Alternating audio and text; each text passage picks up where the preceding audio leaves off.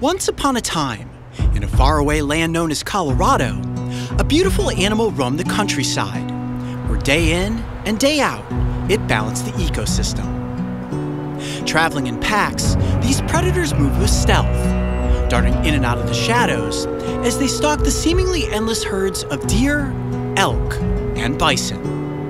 The unbroken wilderness stretched further than the raven could fly, and as alphas took claim over territories of their own, it seemed this way of life would last forever. It was good to be a wolf. Then through a series of unfortunate events, the westward expansion of pioneers, the decimation of native species like buffalo, and the introduction of domestic animals like cattle, life for a wolf changed. All of a sudden, everyone was afraid of the big, bad wolf. Humans quickly decided that wolves were bloodthirsty, villainous killers that must be destroyed. And this inaccurate narrative cast a long dark shadow that these animals could not control, could not rewrite, and could not escape. According to Parks and Wildlife, the last gray wolves were eradicated from Colorado in the late 1930s, and have not roamed this wilderness since. Today is a new day, and with our help, that is going to change.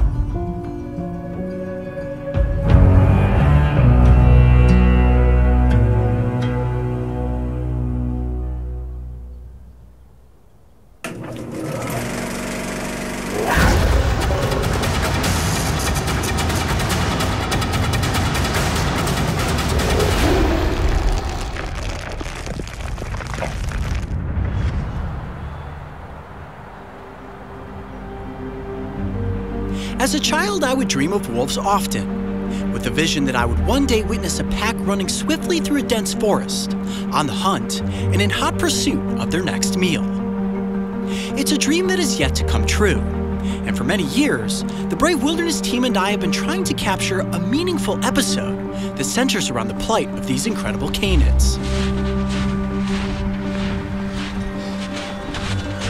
The Colorado Wolf and Wildlife Center is located roughly 2 hours outside of Denver. All of their animals are rescues, and their mission is to educate the public about the ecological importance of wolves, coyotes, and foxes. I'm really excited. This is going to be the first time in my life that I've entered an enclosure with wolves.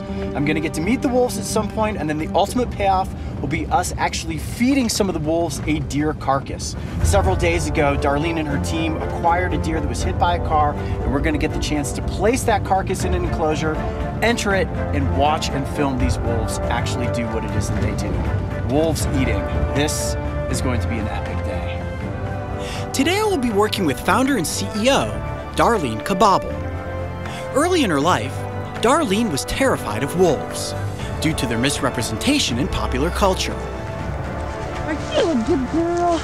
My love for wolves started a long time ago, actually by rescuing a wolf dog from a shelter that was going to be euthanized. And when I rescued her, she actually became my inspiration of wanting to be a voice for wolves. This has been a long journey to get to this point here. My heart and soul goes into wanting to be a voice for wolves, and excited about one day getting them back out into the wild. Through this relationship, Darlene overcame her fears and recognized that her path in life was to not only rescue wolves, but to help others see them in a positive light.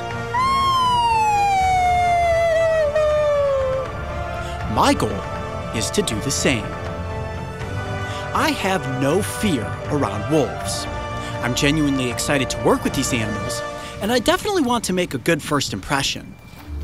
To prepare for this moment, Darlene suggested that I get to know some of the center's other ambassadors. So in the days leading up to my wolf encounter, I was given the chance to work with a pair of red foxes, where I witnessed their clever tactics for outwitting a human. Hi, how are you? Look at this. The same cleverness that would be exemplified by a wolf. That's cool, right? Oh, all right, there he goes. He's got my glove. Let's see what happens. No. Look who got their glove back. Oh, I got it. After that, Darlene introduced me to a coyote. Posturing and tone play a crucial role in deciding an animal's acceptance of humans. And in just a matter of minutes, I was able to earn the coyote's trust. This is amazing. Amazing. I thought it was going to take so much longer for him to get comfortable.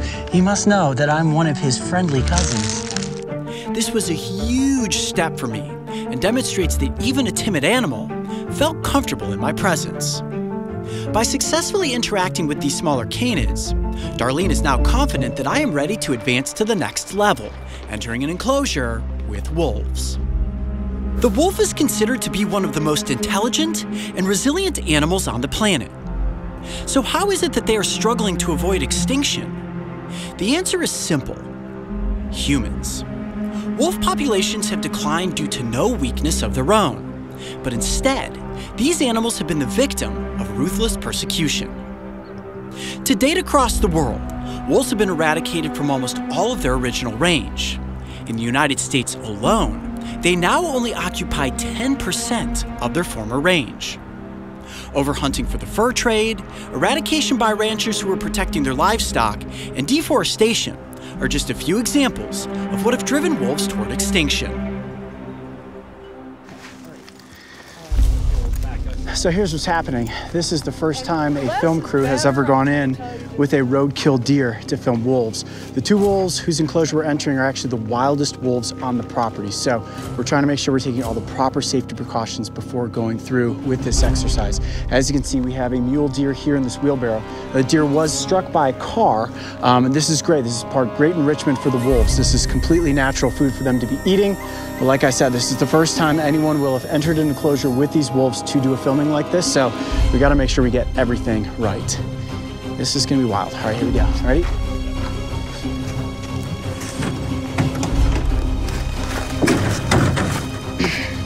Entering into the first gate here.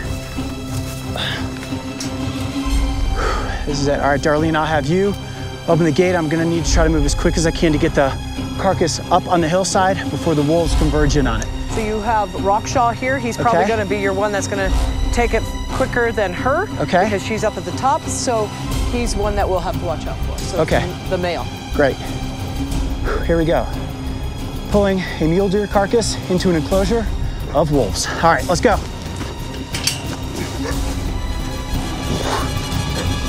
right, now go ahead, you follow me. I'm bringing it up. Dinner served, boys and girls.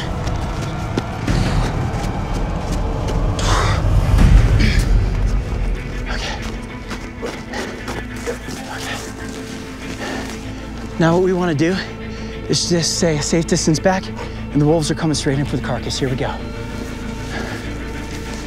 Don't want to make them feel as if they're being challenged at all. Look at that. This wolf is so incredibly powerful. This is a small deer, right? A single wolf can pull a 150-pound deer up a hill like this. Okay, as the wolves begin to pull it, we can slowly follow to get closer. And you can see the male, the alpha male, is very much going to be the first one to feed. In the pack mentality, it's always the alphas that are going to be the first one to feast. You have the female, she's the black one, running up in the background there. We're a little cautious at the moment because we have cameras in the enclosure. I see you, big boy, you're good. That's for you. That's for you. Enjoy, that's dinner. That's all you. That's pretty nerve-wracking right there. Okay. Beautiful. Let's see where the wolf takes the carcass, and then we can set up and determine how we're gonna film this. Okay, I see you. I'm gonna move down slowly like this.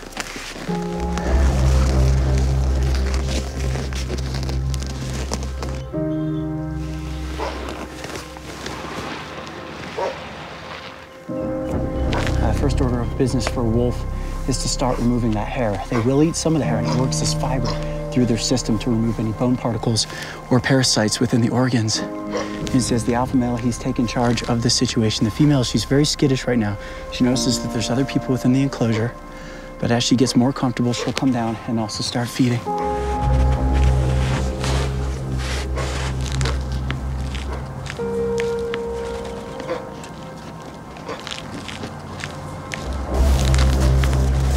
When a pack of wolves makes a kill, whether it's a deer, an elk, or a moose, They need to try to consume the meat as quickly as possible. There are many other vandals that will come in and steal a kill.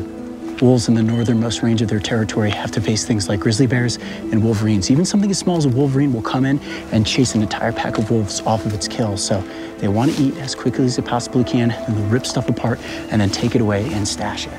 I see you. That's my gift from me to you. Enjoy that deer. You're just kind of testing the limits right now, right? Walking away, making sure, okay, you're not going to get any closer, are you? This is my deer. If you think you're going to get closer, I'll show you what a wolf can do to a coyote. So we've backed off even further from the carcass, which has opened up that level of comfort for the female. She's come down now, and she's just eating some of the scraps. Yeah, some interesting little behavior there. The female came in and she was like, I'm gonna start eating. You see the alpha male is definitely taking control of the situation.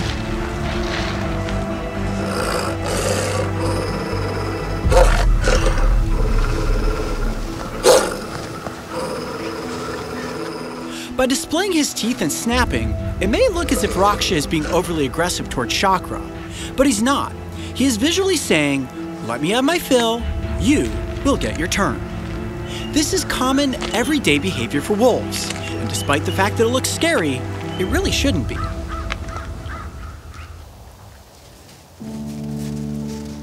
Wow, I have been witness to some pretty cool animal encounters, but I don't think anything tops getting to feed wolves a mule deer carcass.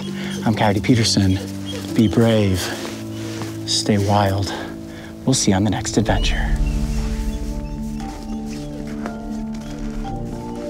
What if I told you that everything you thought you knew, that everything you feared about wolves, was nothing more than a poorly written narrative constructed over 100 years ago?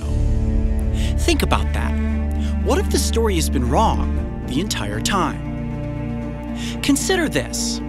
Of the 100 million cattle raised in the United States every year, do you know how many fall prey to wolves? 0.01%. Do you want to know how many humans have been killed by wolves in the past century? 2. This planet needs wolves more than any of us will ever understand. And most of us will never do a single thing to edit the wrongful narrative that has been written. Are you afraid of the big bad wolf? If so, go and visit the Colorado Wolf and Wildlife Center. I challenge you to face your fears, and I promise you will walk away with a newfound respect and a feeling in your heart that can only be achieved once you've looked into the eyes of a wolf. As a child, I dreamed of one day encountering wolves in the wild, and it's a dream I hope comes true in Colorado. If you live in this beautifully wild state, please support Bill 107, as this initiative will allow for the reintroduction of wolves into the wild and will put paws on the ground by 2023. We can't rewrite the past, but for the love of wolves, we can change their future. To help us bring wolves back to Colorado, click on the link in the video description below and visit the Rocky Mountain Wolf Project. Hey Coyote Pack, if you missed my earlier encounters with the canids of Colorado, make sure to go back and watch the episode where I finally came face to face with one of my long-lost cousins. And don't forget, subscribe and ring the dinner bell so that you can make friends with a coyote before the team and I head out on our next wild adventure. What a good boy. This is amazing.